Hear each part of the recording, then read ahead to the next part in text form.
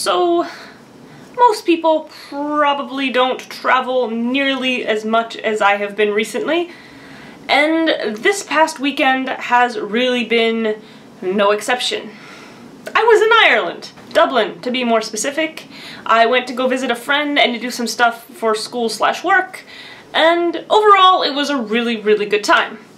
Unfortunately, when I left, I had to fly out of Warsaw, not the city that I actually live in, so it involved taking a train for 2-3 hours, and then a bus for 45 minutes, and then finally getting on the airplane to travel to Dublin, and then from Dublin taking the taxi to the hotel. Yay! And the next day I got up and I went and I dealt with the stuff that I had to deal with for school and work. And then from there I went back to the hotel and it was all kind of boring and stuff. The next day I actually did tourist stuff. And this is probably the 5th or 6th time that I've been to Dublin, so my urge to get out there and go and see things was not exactly radiating. So I decided that I would go around and I would just go walk around Dublin just to see things that I've probably already seen but would like to see again. So I took the bus into Dublin and I took it into Central Bank, which happens to be right smack dab in front of Trinity College. So guess what I went and saw first? Starbucks. I went and got a coffee. Afterwards I went and I walked a little bit around Trinity College. I did not go in and see the Book of Kells. I've seen it twice already. If you've never seen it though, the library there itself is totally worth it. The Book of Kells library, not the actual library. From there I walked and I went and saw the playing fields of Trinity College, and I snuck out the back entrance of Trinity College and headed towards... oh, I don't know what the park is called. I ended up at the park that has a statue of Oscar Wilde. And as it happens, Oscar Wilde's childhood home is right across the street in a kind of whitish building that is now, I believe, the American University.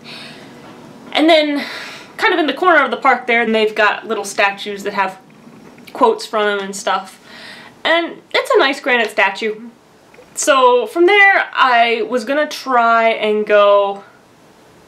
I don't remember what I was gonna go and try and see, because I walked up a little way down the street and I ran into the Museum of Natural History. And since I'd read a little bit about it on Google, I decided that I would go inside. And it's all free, which is really great. And anyway, I went inside and it is basically a museum full of dead stuff. It is like a vegetarian's worst nightmare. Not that I'm a vegetarian, but yeah. The amount of animals that they have in that place preserved is kind of impressive. They have tons of birds, different sorts of species of mammals and, you know, insects, and it's, I think, 4 or 5 stories. I walked around in there for a while because I'm kind of a biology nerd, and then I decided that I had never actually been inside of any of the cathedrals in Dublin, particularly St. Patrick's and Christ Church Cathedral. And so I decided that I was going to go and see those. And it was probably about a 10-minute walk from that area to over to Christ Church Cathedral, which was the first one that I ran into.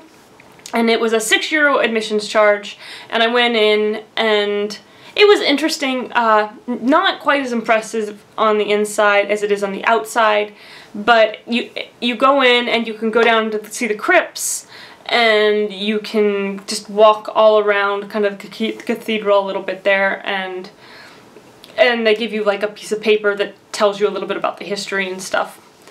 And yeah, and apparently they filmed the Tudors there, and they have some of the costumes from the television show down in the crypt. Just kind of... After I was done at Christ Church, I hurried up and I headed over to St. Patrick's Cathedral, which is the largest cathedral in Ireland, obviously. It has a huge garden area, which is kind of neat to walk around, and like Christ Church Cathedral, it only costs €6 to go inside and see it. And inside of the cathedral, I actually think St. Patrick's was much better than Christ Church, but that's just a personal opinion.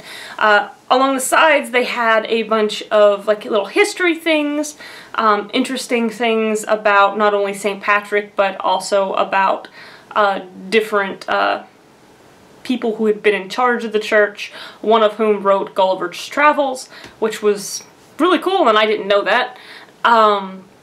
It also, the architecture inside it, well, I mean, it was just bigger, so the architecture was just a little bit more interesting, personally. They had some ancient ruins, I guess, from, what they thought was the well of St. Patrick, and they had a nice little memorial area, kind of, for fallen soldiers.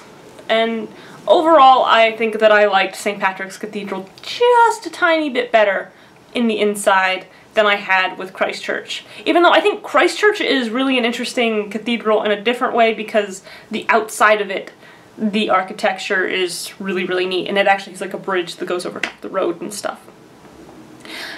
After I was done touring all of the cathedrals, came out and I caught the bus back to my hotel where I was staying. And the next day I got up really, really early and I called a cab. Actually, I emailed a cab, and the cab came and picked me up, and I left. And I came back to Poland, first by taking the airplane, then by taking a bus into downtown Warsaw, and then from taking a train from downtown Warsaw back to where I live. It was a really, really long day. And yeah. And now, today, I think I'm gonna go take a nap. Right. See you next week, guys.